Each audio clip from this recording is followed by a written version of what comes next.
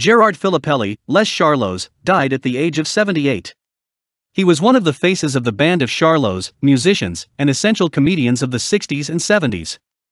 Gérard Filipelli died at 74 years old, announced the specialist journalist Gilles Bottineau on his Twitter account on March 30, 2021.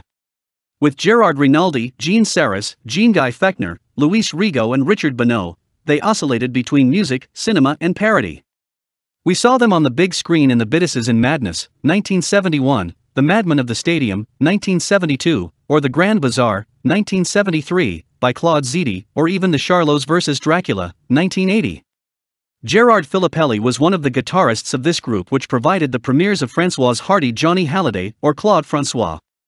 Talented musicians, they have been described as the best studio musicians in France by the magazine Rolling Stones. Moreover, they also made the premiere of the eponymous group and few French artists can be proud of it.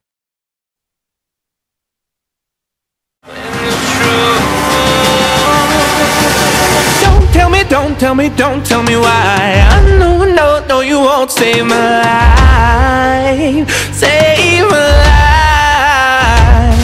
Baby, keep on, you making the waves. You